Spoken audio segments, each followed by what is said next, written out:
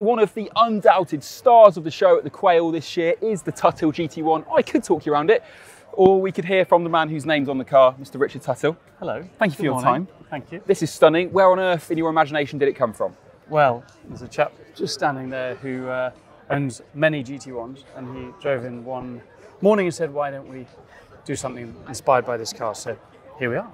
Do you think there's going to be like a revival then of the 90s? I mean, obviously the greatest decade, because I come from the 90s. But I wish I did. But it's I've just been looking at the Eccentrica Diablo over there, and now we have this. It feels like the 90s is very, very cool, very in vogue. I'm sure as we all get older, there's another generation coming through, so they're going to love 90s stuff. But I think the GT1 era of racing was very special. Yeah. Problem is the cars were compromised because they were homologation cars to create brilliant race cars. What we hope to have achieved here is a great road car, inspired by everything that's gone before us. Yeah, and I was going to say, when I think of Tuthill, I tend to think of your rallying and cars skidding around on ice lakes and through forests. So why a supercar? Why didn't you go for kind of an off-roading hypercar instead? Well, look, a couple of years ago we bought the wonderful 911K here, which was a sort of sign of what's possible when you take rally engineering craziness and put it into a really lightweight car. So that was something. We have many lovely ideas up our sleeves, but Elliot came along and you can't say no. So yeah, here we are. There'll be some lovely stuff coming, and of course we will never forget our roots. We'll be in Kenya next year with 20 safari cars, obviously. Fantastic. Yeah. So coming to the spec of this, yes. I know we're going to open up the rear clam. Do you want to do that now? Should we open it now? Yeah, let's do it. Oh yes, that's supercar theatre. Should we do the front as well? You yes, can please. Help. Yep. There we go. There we go, all the way. There we go. I'll come and join you. Exploded car. So there are two engine options, are there not? Can you just explain what the differences are? There are. So there are very few mechanical options in this car. There's lovely trim options to discuss, but I love normally aspirated engines, so we're designing a 4-litre engine inspired by a 911K engine, of course.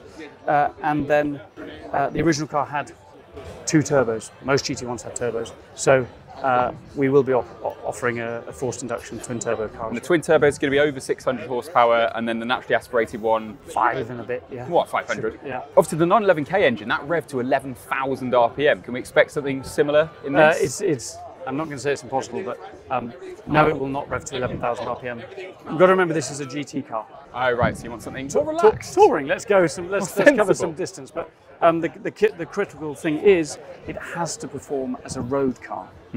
So bumpy roads, amazing mountain roads, you name it. British roads. Yeah, it's not for the racetrack. So right. We'll try and achieve all that we want there. And as well as 2 options of engine, there are 2 options of transmission. Can you just tell us about those as well? Yeah, so I fitted in the test car here a dual clutch gearbox because I love them. And I know that's controversial because I'm a driver and I'm supposed to say I love manuals. Well, I love manuals. But again, I think for a lot of the driving we do today and in a car of this sort, I think it's an option we should offer. And so if I was having one, that would be it. But of course, for a manual, there's so much demand. And of course, if I start with a dual clutch gearbox, I can always go to manual. It's harder to come the other way. I see. I have to say, if it's me, my one will be a naturally aspirated and a manual. I was just thinking as well, you're going to build 22 of these. Yeah. Is that right? Yeah. Is it going to be 11 and 11 of each, or is it just a case of whatever the customers decide you will build? I'm not that clever and I don't want to predict, so no, whatever anyone wants. But I think we'll keep it fairly simple. Yeah. I mean, it looks, speaking of simplicity, it does look incredibly clean under here. I mean, can you just tell us about some of the details? We've got a ceramic coated exhaust here. Yeah, that's beautiful Inconel. This is a damper, which is our first in-house damper. There are very, very few production items here. This is all bespoke for this car. So double wishbone front and rear. It's glorious and actually it's beautiful. It's very, very simple. And it's going to be built in the UK? Yep, in Oxfordshire, sunny Oxfordshire, which is very similar to California, as you know. Yeah, of course. So yeah, no, we're raring to get going on this one. So in terms of the way this thing looks on top, you're obviously inspired by a GT1, but what are the other influences? Well, as you know, my speciality is making cars work, making them practical, mechanical. But on this project, we teamed up with the most talented designer there is, a guy called Florian Flatow. We've worked together on a few previous projects, and what you see has come from his head.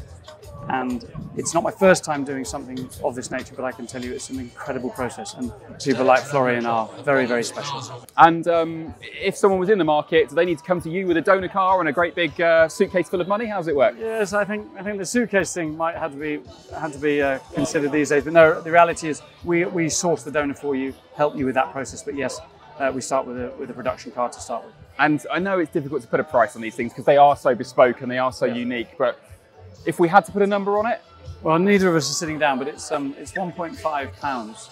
So 1.5. We are sterling. So yeah, 1.5, which is a tremendous amount of money, but it's a tremendous amount of car, and the cost of development is a significant factor. Of the 22 units, are any still left for sale as of this morning? I mean, you're surrounded by people, you've got a big crowd. Surely they're all spoken for. It's hard to predict, but let's just say before we arrived, 50% were spoken for. So well, I'm not brilliant at maths, but that means there's 11 left. Yeah, I don't think there will be by the end of today, judging by the crowds here. Richard, thank you so much for your time, talking us around your the next chapter of Tuthill.